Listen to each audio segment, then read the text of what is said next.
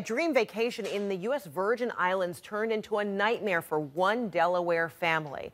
Apparently, over time, the family was found in their villa on St. John Island, and the father was in a coma, and the two boys and the mom were suffering from severe seizures.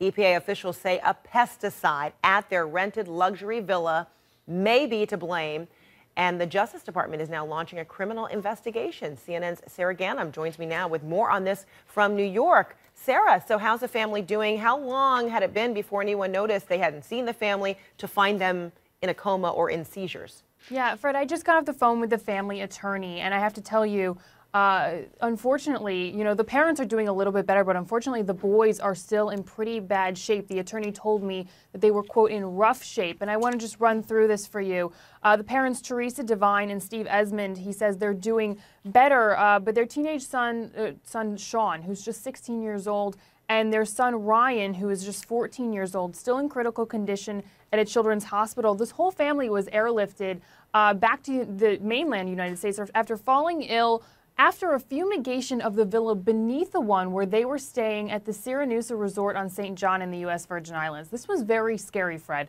The older boy had blood in his lungs. His heart was failing. One of the boys has brain damage right now. The father, he's now awake, but he can't talk. And the mother has been released to occupational therapy because she had a lesser degree of exposure, the attorney told me. But he also said this is a long recovery.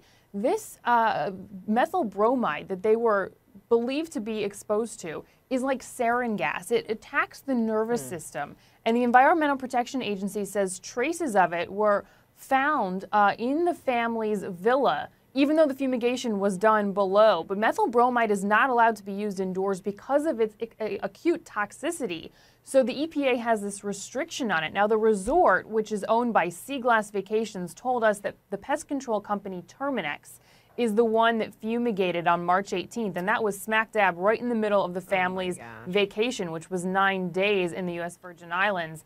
Now, the EPA clearly states, like I said, that methyl bromide is restricted because it's odorless, and it causes injury to the lung and to the nervous systems, and then could be fatal if it's inhaled.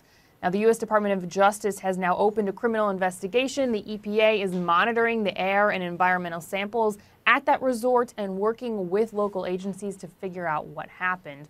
Terminix told CNN in an email that it is, quote, looking into this matter internally, cooperating with authorities. They said, we're thinking about the family and we join the community in wishing them a speedy recovery. A spokeswoman for the EPA told CNN it is actively working to determine how this happened and will make sure steps are taken to prevent this from happening to others at vacation apartments or elsewhere. And just to wrap this up, Fred, the attorney told me, he said, quote, this is the most horrifying story in the world. It really is. Oh, my gosh, that is just heartbreaking. We are, of course, hoping the best for that family.